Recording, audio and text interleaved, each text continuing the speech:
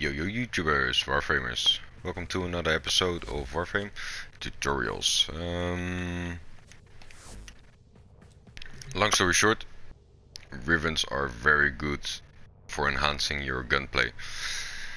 Why I'm saying this, I see that a lot of people have to figure out what are Rivens, and after they figure out they start using it, so might as well make a quick tutorial on it.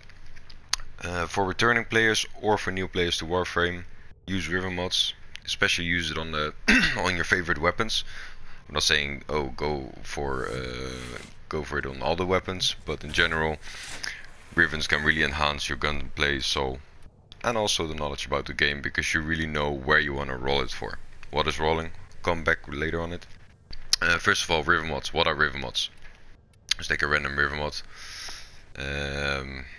Nice fat one. Which one should I start with? Let me sort in my name. What I'm gonna check. It's a good example of a high Riven mods. As you can see, I have a few Riven mods. Where to get them Riven mods? We're gonna handle how we're gonna roll the Kuva mods, low position, disposition, high disposition. And we're gonna talk about obviously which ones you want to get and which ones you could spare. So Riven mods. So just gonna select one. Select the octa-core one. I'll just go from the weapon menu so you can see the outcome right away. So my octa-core one. As you can see, for this octa-core, it's the octa-core Kriti Satikak. It has 135% extra puncture, 105% extra multi-shot, and 168% critical chance. Minus 40% against damage to corpus, but hey. Without the Riven mod, you can see my status will drastically change. There's a lot less crit, a lot less status, a lot less puncture. And yeah, you're gonna see it actually cut it in half. So it's not really something to underestimate how much a Riven mod can do. Again, you can use different Riven mods for different builds. I think octa-core is a good example because I got multiple octa-core ones. But let me stay with a slow pace. First, Riven mods. On the left button you see it's mastering 12. It means you need to be mastering 12 to equip this mod. On the right you see the cycle section. It means it's 31 times rolled. Rolling will change the status on the mod, not the weapon, not the master rank, not the polarity, but it will change the status. I would just take one mod to give an example. Your chosen Warframe suits you.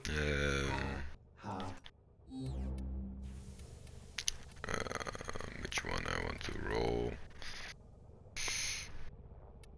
Yeah, maybe I like to roll this one a little bit more. I want a critical chance, but the multi-shot is really nice, but the reload speed is not nice. I rather would have critical damage. It starts with 900 and it grows exponentially till 10 rolls. After 10 rolls is 3500 and it stays 3500. Let's roll it once. You need Kuva. Is this better? No. So I keep this one. Stay. Let's roll it again. No.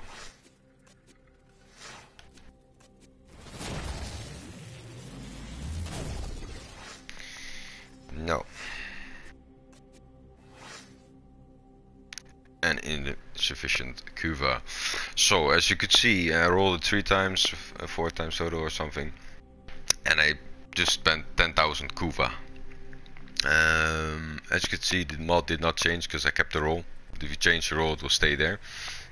How to get the Kuva? A little step to the mission. Kuva is farmed by doing Kuva runs. Maybe on the end of the video, just depending on how much time it will take, I'll do a quick Kuva run as well. How to find the Kuva? The Kuva fortress is looking for the Kuva. So close by the Kuva fortress, there's a planet with Kuva. It's not on Lua, so Earth. There's two kind of Kuva missions. There's siphons. This will generally give you 600, 1200 with boosters, resource booster. And the Kuva flood. As you can see, the enemies, they're high level enemies, respectively give you 1200 up to like 2500 with boosters. So definitely want to use a resource booster if you're being Kuva farming. I mean, it just saves you the half of the time. It's definitely worth it. Once you finish all the missions, look for the other planet where there is the missions. Not here. Not here. Then it should be Eris. Yeah. We're gonna do a quick mission at the end of the tutorial, because we're halfway there, but we're not done by explaining the mods. Let's go back to the mods. So what we know now, we covered so far, there's different kind of roles you can make, and you really want to, like, how would you say, enhance the build you already have. Quick break, I'll take a different weapon. Stay on the weapon, maybe a better example. But as you can see, I have different roles of it. This one has a high status damage weapon, status damage 55,000. It's 45,000. It's yeah, it's not bad. But for example, my speed build, where there's a speed critical plus critical damage plus speed. It's really nice because yes, it has low base damage. It's only 15,000 compared to the 40,000 on the other Riven mods. But there again, the critical multiplier is 7 times, which is pretty hefty. And the speed you can see is up to 0.03 fire rate. It's actually meaning I'm more than 3 times faster than normally charging it. Make it pretty easy to shoot, like doof, doof, doof. And it actually has the critical damage, so it actually does quite nice damage. So as you can see, different what is a good roll? Yeah, the good roll if it's enhancing your build. But there again, you have good rolls. They are generally more wanted. For example, on an Opticore, a good roll will be critical damage, critical chance, multi-shot, puncture, damage. So that's like the positive ones. On this mod you would say, oh, you have 43 minus corpus damage, but the minus gives actually the pluses a higher top, sort of say. If you look at the left, the Riven disposition, it's like here on the left, Riven disposition, it's 4 out of 5, so it's quite strong. Strong Riven disposition give you high percentage anyway. Minus percentage on your mod give even more beneficial chance as well, of status as well. What is high, what is low? If you look at the master rank is quite high. Higher master rank mods has usually a higher Riven disposition. But when it's a high master rank, let me put it like this. We should go for a little bit more obvious mods. Usually weaker weapons have higher mastery ranks, so you need to be a higher mastery rank. You would say, huh, does it make sense? Yes, because on popular weapons they have a lower mastery rank. Let's look for, how would you say? Weapons who are indeed powerful already, they have low mastery rank, but they, how would you say?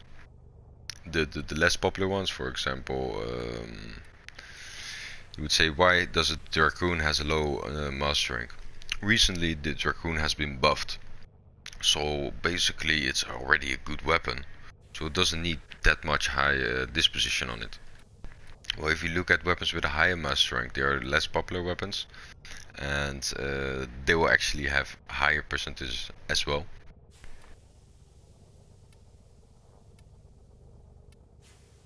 Just showing you a few mods. Can I sort them on master rank actually?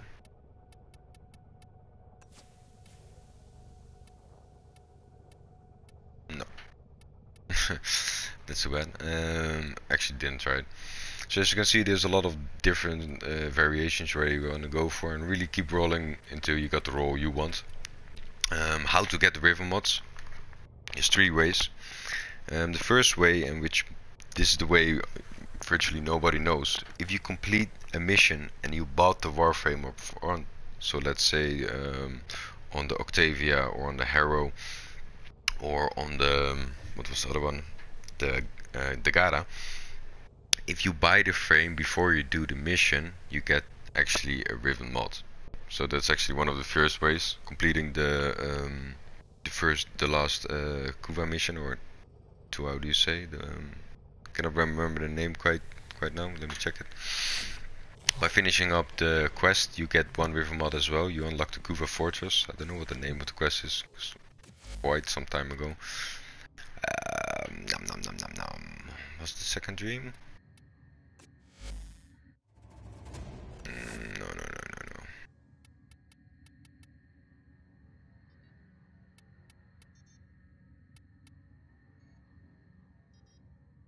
The War Within? I think it's the War Within.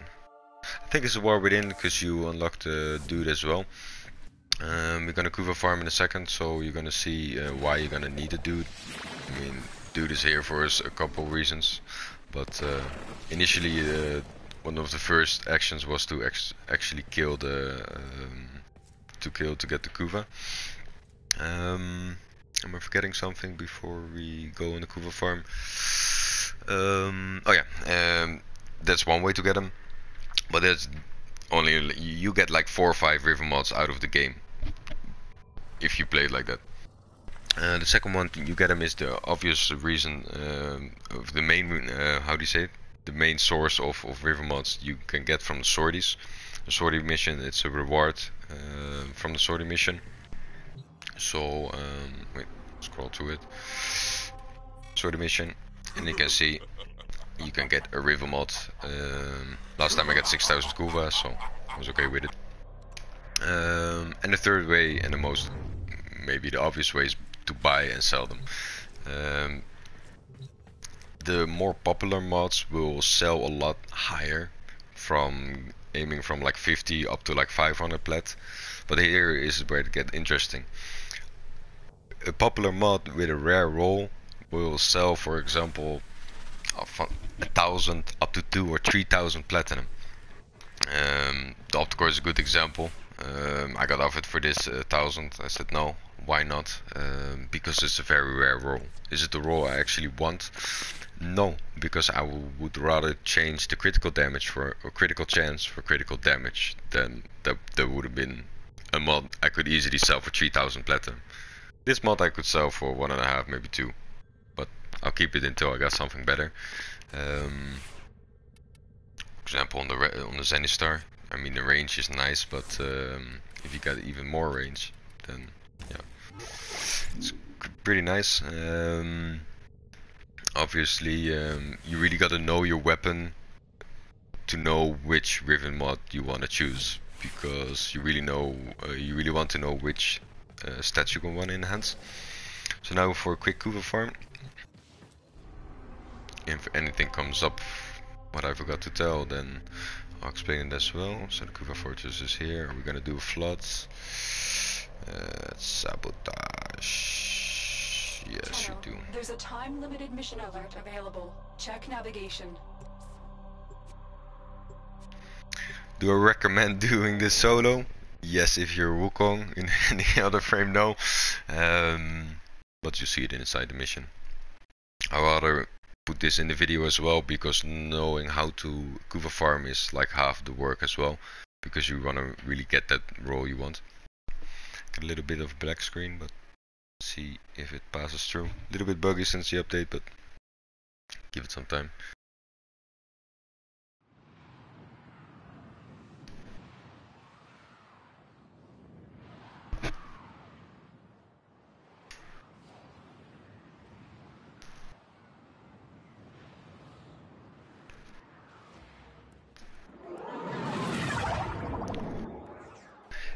And if you're now like, I got a friend who doesn't know what Kuva is or what Rivens are, instead of you explaining it, you could show this video as well. That's the whole reason why I put it down. I mean, I could explain it, but rather show it. You are here to stop them. Find the toxin mixer. My intel suggests Oh, my decaying key is still on for unlocking a Riven. If you get a Riven, it's unlocked. Yeah, it's good that I covered this part. It's veiled. You want to unveil it, so see what's in it. It's usually there is like assignment to do, and how to do the assignment is really you got to deduct what you should be taking in ways of like which frame or which loadout could benefit unlocking this mod. Example: you gotta make 10 headshots while being in the air in one go. I take a Loki on the defense, disarm them, they're all around the pot. I put Patagium, which increase my aim glide time. I go in the air, I shoot it with a high fired weapon on their heads. Yeah, it's pretty easy done. But if you don't think about how to unlock it and you just generally try it in the mission, it's sometimes it's nearly impossible. On the Kuva floats you have to look for the Kuva siphons, where they are on the Kuva missions.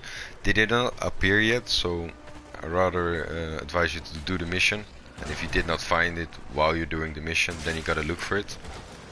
But as you could see here, what is that thing? Blah blah blah blah. I think this is one of the most ridiculous characters in the game, but yeah, that's my say. You want to catch the Kuva with the transference. Obviously, you gotta unlock the transference to actually use it in mission. You can use your AMs to shoot the Kuva as well. The Kuvas are like red clouds, you can hear it.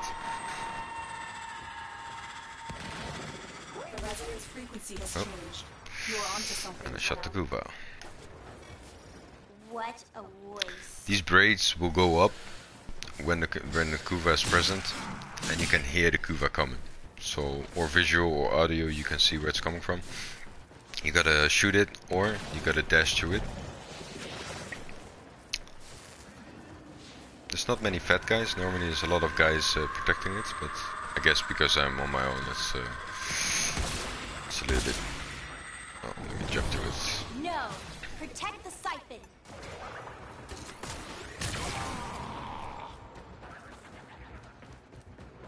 You can hear this one fat guy downstairs, but I don't want to fight it. Let me just fight it to show you how to kill them. Where are they?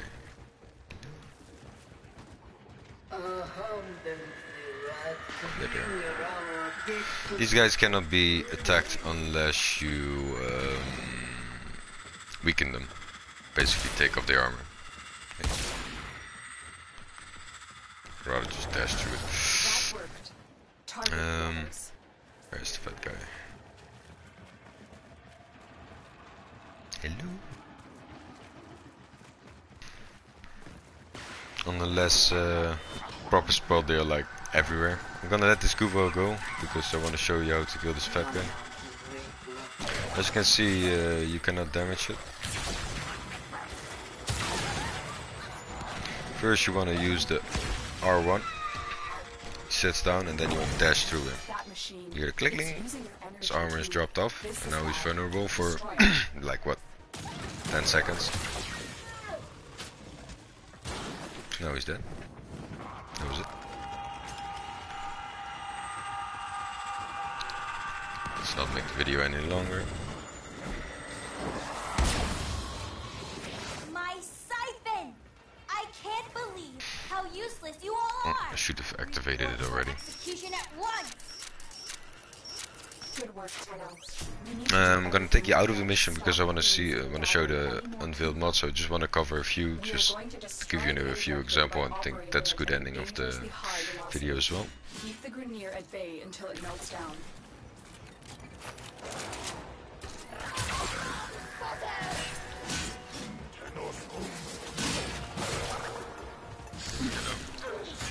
I'm making video here, guys. Come on, man. Give me a break.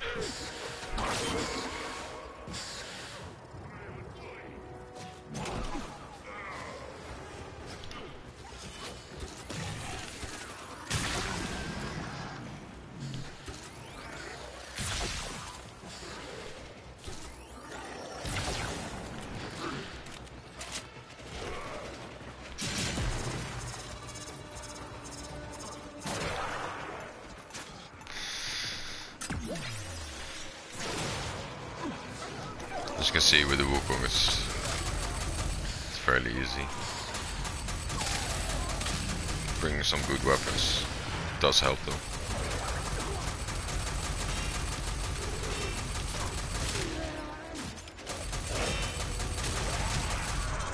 You just destroyed a massive batch of Grineer toxin. Good work. Get to extraction. Some Kuva missions are hard, some are easier, but yeah, sabotage are the easier ones. Capture can be easy, but sometimes the Kuva Siphon's like hidden in the map and you have to look around the whole map before you actually activated it.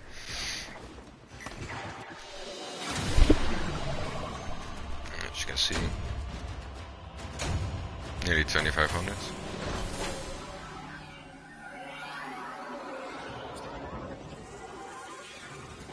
Sorry for the bit long tutorial, I didn't plan to bring it that long, but I rather include the whole Kuva part. For anyone who's still watching, good job, and thanks for watching as well. Just cover quickly the unveiled part and that's about it, I guess.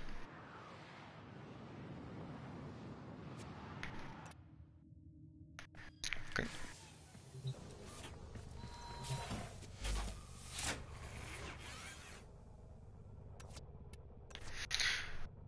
Sorry for the low frame rate, by the way. I normally have it on 60 FPS, but the YouTube server is a little bit buggy and it gave an error a couple of times, so I had to put it down a little bit.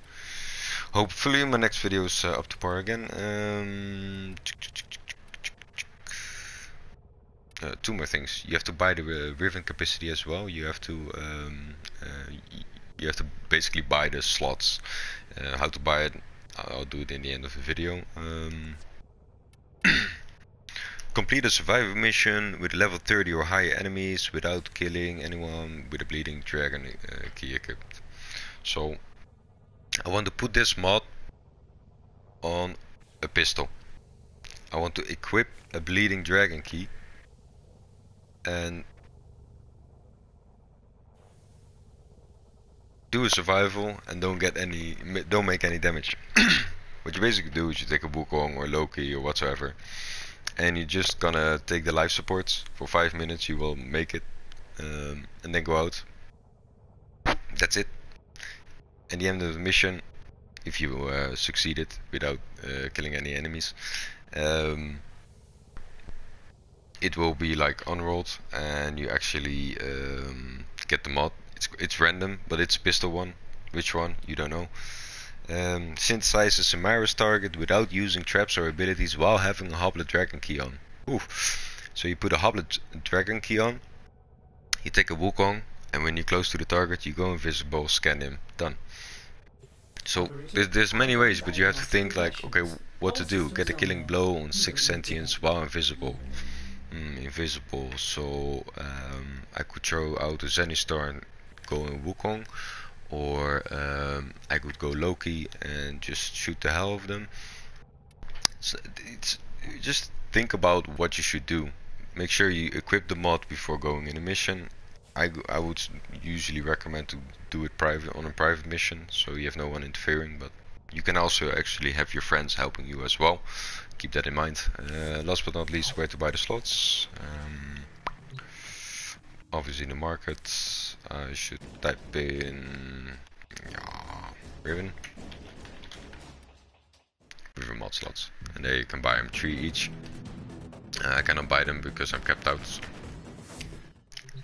Quite expensive, but selling Riven mods will get you full mods to get more mods to get more mods. Anyway guys, I want to thank you guys for watching, and like and subscribe. See you next time. Peace.